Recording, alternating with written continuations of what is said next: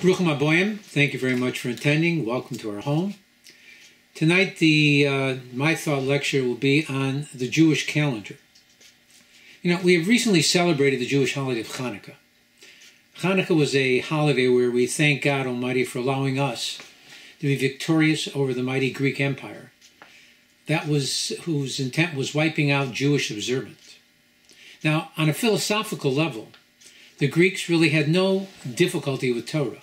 In fact, they admired the wisdom of Torah so much that the first translation of Torah was written in Greek.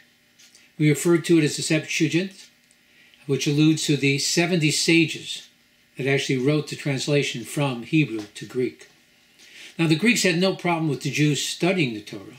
Their objection was the Jews actually observing God's commandments. Now, in order to separate the Jews from their God, the Greeks prohibited the observance of 4 commandments that were given in the Torah. They were the Shabbat, circumcision, the observance of Torah and mitzvot, and the sanctification of the new month.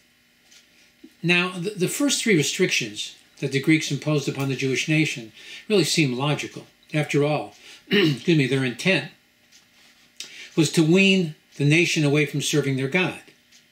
However, sanctifying the new moon, making a calendar, why would the Greeks be so concerned about that? Now, this brings up an interesting fact. If someone were to ask you, what was the first commandment that God Almighty gave the Jewish nation when they left Egypt? Well, in the book of Exodus, in the portion of Bo, the 12th chapter begins with a commandment to sanctify the new month. This was the first commandment that God gave to Moshe. Strange. Why would God begin the laws of the Torah with this commandment? So we see that not only God, but even the Greeks understood the importance of this commandment. All of Judaism is connected to the establishment of the Jewish calendar. So why was the first commandment in the Torah given to the Jews as a nation? To establish a calendar? To begin with, all the Jewish holidays that we celebrate are predicated on the Jewish calendar. We are, by our heritage, an agricultural nation. We are connected to the land. Now, reality would seem to contradict that statement. After all, there are many Jewish doctors, lawyers, accountants, businessmen. You know, farming doesn't seem to be high on the list of Jewish professions. Now, this fact is, of course, true. We have become a people of professionals, mainly for practical reasons. You see, we've been exiled from almost every country that we have taken up residence in. Now, one can take their profession or a commodity such as diamonds with them when they are forced to leave. However, the soil of that host country, well, that you are leaving, that must stay. Somehow, all failures that occurred in our host country were all due to our presence, the Jew, and all accomplishments were totally attributed to them. In reality, there is no country in the world where Jews have lived that did not benefit in some way from their citizenship. A religious Jew cannot live without a calendar. It directs our observance of the holidays, the Shabbat, our daily prayers, birthdays, yortzites. It plays a critical part in all the arenas of our lives.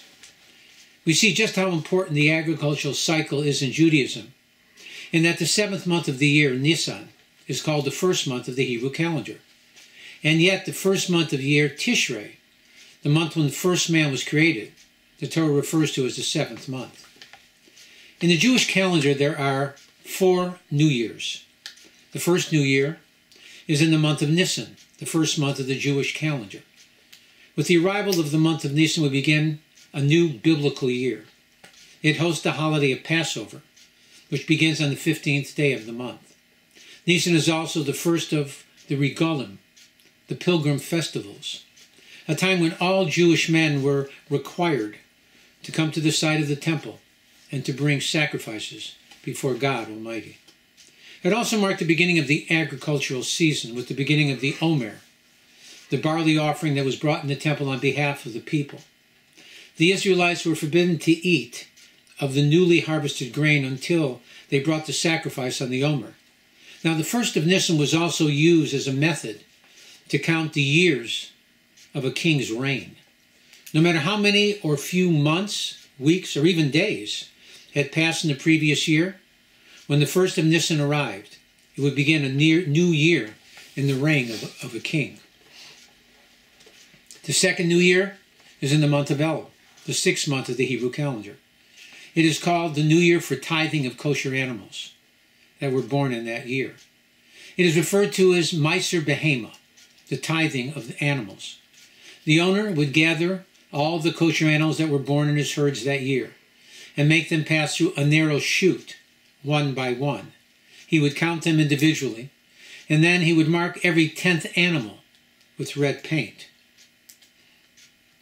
The 10th animal would be sanctified to God. That animal would be brought up in the temple where it would be sacrificed before God and then offered on the altar. The Kohanim, the priests, would receive their portion, and the rest of the flesh of the animal was consumed by the owner, but only within the walls of Jerusalem. Excuse me. The third new year is called Rosh Hashanah, the new year. It is the holiday that we all celebrate on the first day of Tishrei, which is the 7th month of the Hebrew calendar. This is a time when the whole world stands in judgment before God Almighty. It is also the birthday of Adam, the first man, since this was the day when he was created. On this day we celebrate the coronation of our Father in heaven as the King of the universe. We also begin our count of the Shemitah cycle. Now, every 7th year we are commanded by God to leave our fields fallow. 7 of these consecutive Shemitah cycles make up a Jubilee year, the 50th year, with all of its laws.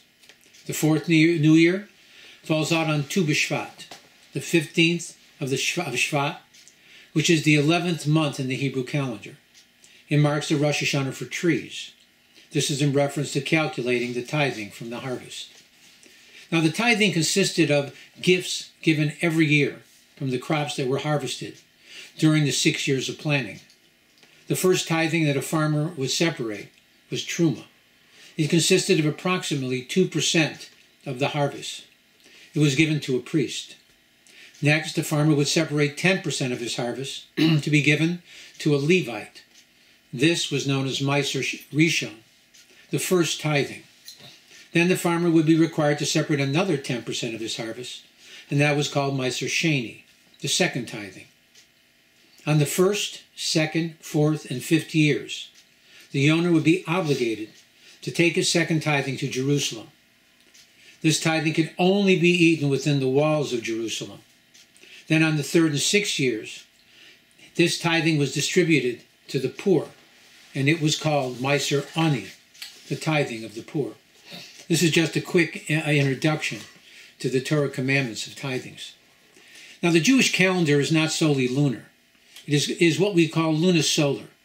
Just like the ancient Macedonians, Babylonians, Egyptian, and Chinese calendars, corresponding with all of the lunisolar calendars, means that the Jewish calendar is in sync with the natural series of the moon and the sun. These astronomical phenomena helped determine the length of a day, a month, and a year, the months being reckoned according to the moon and the years according to the sun. Since all of these New Years are related to the seasons, so we adjust our lunar calendar so that the first holiday of the year, Passover, will always fall out as the Torah commands, B'chodesh ha'aviv, in the month of spring, a time when nature begins to blossom. Now, in order to assure that Passover is celebrated in its proper time, we adjust our lunar calendar. We do so by adding an extra month, the 13th month, which we call Adar Sheni, the second Adar. Now, the difference between the lunar and solar year is 11 days, 12 hours, 44 minutes, and 3 1/3 seconds. The solar month is approximately 29 and a half days. So by adjusting the months from 29 to 30 days, we compensate for the 12-hour plus difference between the lunar and the solar year. However, that still leaves us with an excess of 11 days yearly that we still have to make up. And so we add an extra month, as I mentioned before, known as Adar Sheni. This phenomena happens 7 out of every 19 years. It occurs on the 3rd, 6th, 8th, 11th, 14th, 17th, and 19th years. These years are referred to as leap years. So it happens that every 19th years we synchronize both the lunar and solar calendars together. Now the Jewish months have a set number of days, what we call mole, full, and choser, missing, which alludes to the months that are full, 30 days, and those that are missing, 29 days. Now the months go back and forth from 29 to 30 days. Now there are 2 exceptions to this procedure. Excuse me, they are the 8th and 9th months. The months of Mar Cheshvan and Kislev. To make the final adjustment to the calendar, these months can be either 29 or 30 days based on the yearly adjustment. So any Jewish year, interestingly enough, can contain either 353 days, 354 days, or 355 days. And in a leap year, 383, 384, or 385. Now originally, there was really no fixed calendar. Each month, the Sanhedrin, the Jewish High Supreme Court, which sat in the Lishchas HaGozis, the chamber of stone in the temple, would sanctify the new month. The 7-day week comes by ordination of God Almighty himself. However, the holidays are determined by the sanctification of the Jewish court. God waits for them before he sits in judgment, even on the holiest day of the year, which alludes to the fact that God allows us to be partners with him in creation.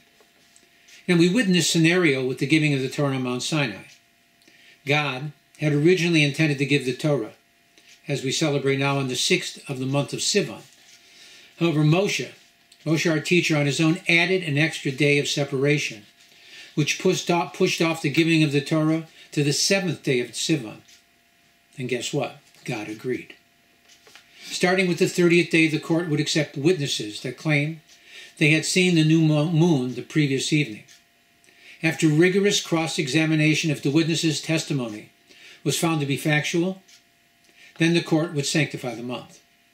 Based on their decision, the previous month would be 29 days, with the 30th day as Rosh Chodesh, the first day of the next month. However, if no witnesses came, then the previous month would be 30 days automatically, and the 31st day would be the first day of the next month, with both the 30th and the 1st celebrated as Rosh Chodesh, the beginning of the month. Now, in ancient times, after the court would sanctify the month, they would then send up smoke signals from one mountaintop to the next, signaling all the way to Babylon. This method was successful up until a group of dissidents who did not agree with all the decisions of the rabbis lit the fires at the wrong times. Now, this was done to confuse the populace. The court was then forced to send riders on horseback to let the people who lived outside of Jerusalem and the country know exactly when the month was sanctified. This was essential so that the holidays could be celebrated on their proper date. Now, these riders had to travel all the way to Babylon, so the rabbis added an extra day to the holidays, which we call Sveka Dioma, a question as to the day. This was done to ensure that all Jews, even those in remote places where the riders could not reach in time, would still be able to celebrate the holidays properly. Now, since these Jews who lived far away from the temple could not know for certain if the month was sanctified as 29 or 30 days, so the rabbis decided to add another day to the holiday so that all of those outside the land of Israel would celebrate the holiday in unison. Those that lived in the land of Israel were close enough so that they would know for certain whether the month was 29 or 30 days, and so they celebrated only one day. However, the rabbis instituted that those who were too far away would then celebrate 2 days. One day that was Torahic, and the other day that was rabbinic. Today, even though we have what we call a perpetual calendar, which means that we know exactly when the holidays fall out, still, we continue to celebrate 2 days outside the land of Israel and only 1 day in the land of Israel. The reason given is, since it has become a custom of our nation, we continue to follow it. Now, in addition, there are other Kabbalistic reasons that are not within the scope of this thought. However, we do know that today the first day is Torahic, as a Torahic obligation, and the second day is a rabbinic ordination. This fact is important, since in certain cases, such as burying a dead body, a dead person, on the second day of the Yom Tov outside of Eretz Yisrael, there are actually places that allow someone to do it. So all the holidays are celebrated for only 1 day in the land of Israel. 1 day, that is, except the exception of Rosh Hashanah, the Jewish New Year, where we celebrate an extra day even in the land of Israel. This additional day is referred to as Yom Arichta, 1 long day. Since the witnesses that saw the new moon at night would not be able to testify before the court earlier than the late morning or afternoon, there would be a question even in the land of Israel as to whether witnesses had testified or not. In reality, there would be no way for the populace to know whether the night before was the beginning of Rosh Hashanah or whether it was just another night. Based on this fact, the rabbis decided that even in the land of Israel, they would celebrate the New Year for 2 days, so as not to denigrate the sanctity of the day in any way. The calendar that we use today was established in the 4th century CE. At that time, Hillel II foresaw that the Sanhedrin, the Jewish High Supreme Court, would be disbanded. He understood that the nation would no longer be able to follow Sanhedrin-based calendars. And so, he and his rabbinical court established what we call the perpetual calendar, one that we still follow today. He sanctified every month until the coming of the Messiah. May he come quickly and in our time. Now, in the Torah, the days of the week and the months of the year are referred to only by number. Each day of the week is connected to the next Shabbat. As it says, today is the first day towards the Shabbat, second day Shabbat, third, again, on and on. Now, according to Wikipedia, the 7 days of the week are derived from the names of classical planets in Hellenistic astronomy. These, in turn, were named after contemporary deities, a system introduced by the Roman Empire. The Jerusalem Talmud tells us that the modern names of the months were adopted by the Jews who returned from Babylon at the onset of the Second Commonwealth in approximately the year 350 BCE. It's strange that we would use names of Babylonian origin and not the numbers, as they referred to in the Torah. So the Ramban states that the count of the months by number was to commemorate the exodus from Egypt. However, now that the Jewish nation were returning from their recent exile in Babylon, the Babylonian names of the months served as to commemorate the salvation of the nation and to remind us that God had redeemed them from a second exile. In addition, Judaism is unique in that we also have names for all the weeks of the year. When Orthodox Jews refer to a week, they do so by connecting to that portion of the Torah that will be read in the synagogue that week. For example, Shabbos Bereishis, which alludes to the first Shabbos of the year. It is a week that we once again begin the reading of the Torah anew. They may also connect it by referring to a holiday that may be celebrated during that week. For example, Shabbos Hanukkah, the week that we'll be celebrating the holiday of Hanukkah. Now, the Jewish calendar is not connected to the sun, a solar year. It is connected to the moon, a lunar year. What do we learn from the association to the moon versus the sun? That even though there are less days in a lunar year, approximately 354, versus a solar year, 365, after a leap year, not only do we catch up to the solar calendar, we actually are ahead of the solar year. So too in a person's life. Sometimes one falls behind, but if one takes advantage of opportunities for repentance, not only can one make up for past transgressions, one can even surpass them. Our sages tell us that a Baal Tshuva, a repentant individual, is even greater than a tzaddik, a person who is truly righteous. Now, how are we to understand this concept?